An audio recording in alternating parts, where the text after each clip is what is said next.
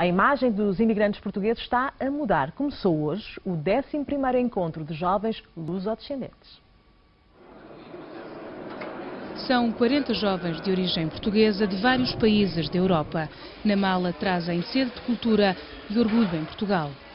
Os franceses têm respeito pelo português, o português é visto como um trabalhador lá e é uma boa imagem, sim. É olhado como uma comunidade muito ativa, temos muitas associações e somos vistos como uma das comunidades mais numerosas e gosta da sua cultura, gosta de dizer sou português.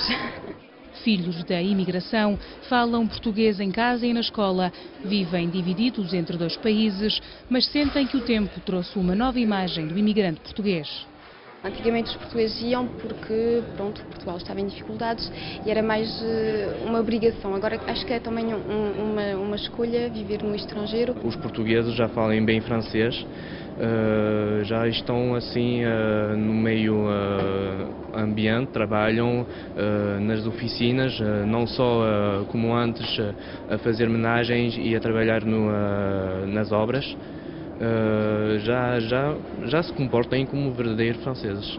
Sempre há os trabalhadores, os sacrifícios, sempre há este sentido, mas também há tudo o que é a família que ficou lá e que regressa para as férias cá. Sentem-se integrados nos países onde vivem e respeitados pelas outras comunidades de imigrantes. O imigrante tem uma riqueza de poder ter uma cultura e ir para outra e poder adaptar-se a outra cultura. O objetivo do encontro que decorre esta semana entre Almada e Setúbal é trocar experiências de vida e sensibilizar os jovens para o meio associativo nas comunidades portuguesas.